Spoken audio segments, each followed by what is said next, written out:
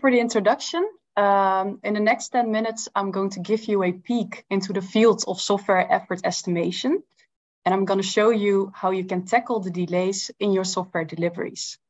And I will also discuss why it's important to take a holistic approach to on-time software delivery. So we all know that late delivery and cost overruns have been common problems in the software industry for decades. On average, software projects run over time around 30%. And this percentage does not seem to have decreased since the 1980s. And even though effort estimation is at the heart of almost all industries, it's especially challenging for the software industry because software development is a complex undertaking that is affected by a variety of social and technical factors. Well, currently, most software companies, they rely on human experts' subjective assessment to arrive at an effort estimate. And human experts use their intuition, they use a rule of thumb, or they use generalized models. And research has shown that this may lead to inaccurate and inconsistent estimates. Because software development is, there are too many unknowns and too many interrelated factors to reduce it to a gut feeling or to a rule of thumb. So we need to have a deeper understanding of the factors that play a role here, how they interact with each other, and we need to incorporate them into our effort estimation models to reduce the delay in software deliveries. So to investigate the most relevant factors and their interactions, we performed case studies at ING. ING is a large Dutch internationally operating bank. And we used a mixed methods approach. So we combined qualitative survey data with quantitative repository data to corroborate the respondents' perceptions and to also validate, to validate their perceptions and to capture multiple perspectives on the phenomenon of on-time software delivery. And we wanted to find out what factors affect delays in software delivery and how are these factors related to each other? And with such insights, we can actually better understand what data and techniques are needed to improve effort estimation methods and to predict and manage delay risks. Okay, so from the open-ended survey responses and to our validation with the repository data, we identified 25 factors that affect delays in software deliveries. And we organized these factors along 5 risk dimensions. So the first one is the organizational dimension, which actually concerns the uncertainty surrounding the organizational environment in which your software delivery takes place. And 3 of the organizational factors are ranked to be among the top 5 most influential factors. So for example, organizational alignment, which is actually having a shared vision and mission, which can ensure the alignment between the implementation of your software delivery and your business strategy. And this is reported to contribute to your timely software delivery. Respondents also reported that they are often hampered by organizational politics and the geographic distribution of the software teams. Next, we have process factors, which represents the effectiveness and the maturity of the way your software teams work. And in this category, requirements refinement is the top mentioned factor that affects the delay in your software deliveries. It's the process of defining your software delivery and breaking it down into smaller work items. And missing or lacking details is reported to be the main delay factor in software deliveries. We also have project factors, which represents the inherent complexity and uncertainty of a software project. And in this category, task dependencies constitute the top mentioned delay factor. And these dependencies can occur across teams and across products due to unaligned priorities and inconsistent schedules. We have the people-related factors as well. So respondents reported that teams that are more stable, that are more skilled, more familiar with each other, they more often deliver software on time. And the final category are the technical factors, and respondents reported to be often delayed by technical dependencies and issues related to poor code documentation and unreliable IT infrastructure. But the factors in this category, they are reported to have the smallest impact across all categories. So to summarize, here's an overview of the top 5 factors that have the greatest impact on the delays in your software deliveries. So these are the factors that you should pay a great deal of attention to.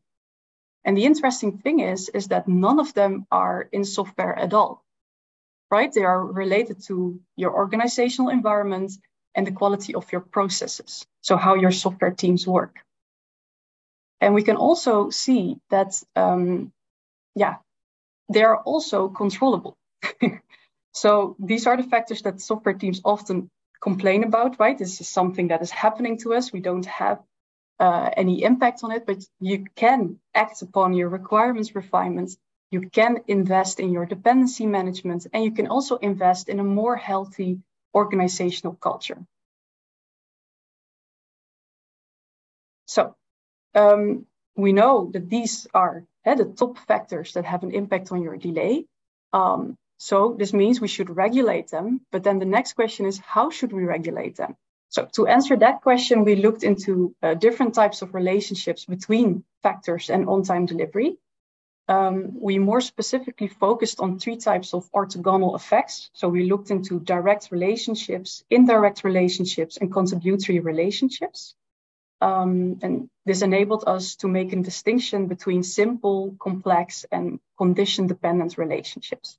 I'm not going into the very specific interactions between factors, but this actually enabled us to put all the results together. So the factors, the factor rankings, and the relationships to create a conceptual framework of on-time software delivery as shown here. So it might look a bit overwhelming at first, but it actually visualizes the results that we discussed so far. So you can see the factors in the ellipses, the categories in the blue rectangles, and the arrows visualize the sign and the direction of the relationships that we found. And the interesting thing is that factors interact hierarchically with each other. So organizational factors interact with people factors, which in turn impact the technical factors. And these hierarchical interactions indicate that changing one factor may impact another. This shows that on-time software delivery is affected by a system of interrelated factors that you should look at as a whole. So you should use a holistic approach to tackle the delays in your on-time software delivery. So don't try to tackle the factors individually, but actually formulate systematic treatments based on these direct, indirect relationships to have the greatest impact on your delay. So I'll give you a concrete example. So the organizational factor executive support is perceived to have an indirect impact on timely software delivery through team stability. And team stability directly affects how effective a team is in building skills and knowledge over time. And this affects the technical factors, code quality, and bugs or incidents, which introduce necessary rework for the software team and thereby delay. So this means that establishing a stronger executive support may lead to more stable, more skilled teams that are better able to deal with, to maintain code quality, and that can better resolve delays that are caused by bugs or incidents. And this path from executive support to the technical factors is an example of many similar paths that we can derive from our conceptual framework and that enable us to make hypotheses about what can actually improve your on-time software delivery. So what have we learned from this? Well, first, we saw that on-time software delivery is affected by a system of interrelated factors that require a holistic approach.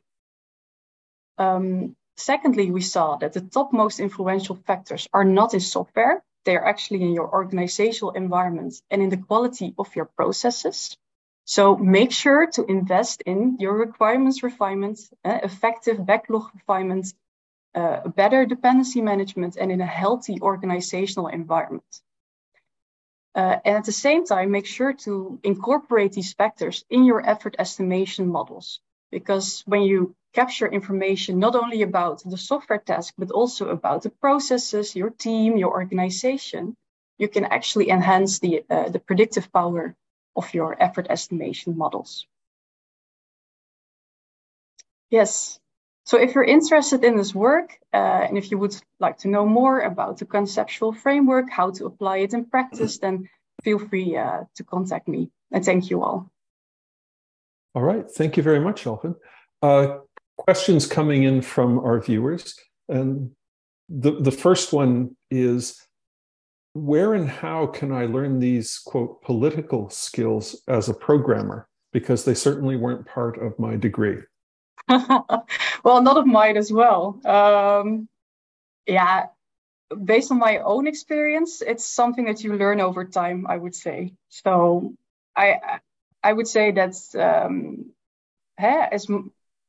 if you end up in more situations where you actually need these political skills to, for example, defend your product, to actually create a business strategy, I think it will come with experience, but also maybe with age. Okay. And I think this is a related question. Is this the role, or sorry, I'm just trying to make sense of this. Is this something that product managers or project managers are better able to do than developers? Is that part of their role to handle these non-technical issues? Yeah, that's definitely part of their responsibilities. So in my research, I've mainly looked at agile projects where they work with, you have a software development team and you have a product owner.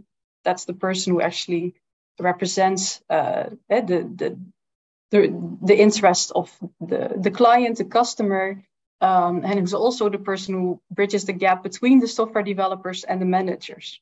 But I think it would actually be nicer if we wouldn't need a product owner, right? If the environment would be that transparent that as a developer, you can go directly to management and, well, share your ideas and your wishes. Yeah. Okay. And I have one last question before we go on to the next speaker, and this is a personal question. Okay. Was there any evidence in your study that these things are easier to negotiate when management has come from a technical background? Or are software engineers turned managers just as difficult to work with in this sense as people coming in with MBAs? Yeah. So based on my own experience, I would say that it works better indeed if management has a technical background, especially when it comes to the technical factors that I mentioned. So wanting to spend more time on code refactoring, code quality, software testing. I think that it's easier to understand the added value of these factors if you do have a background in computer science. Yeah.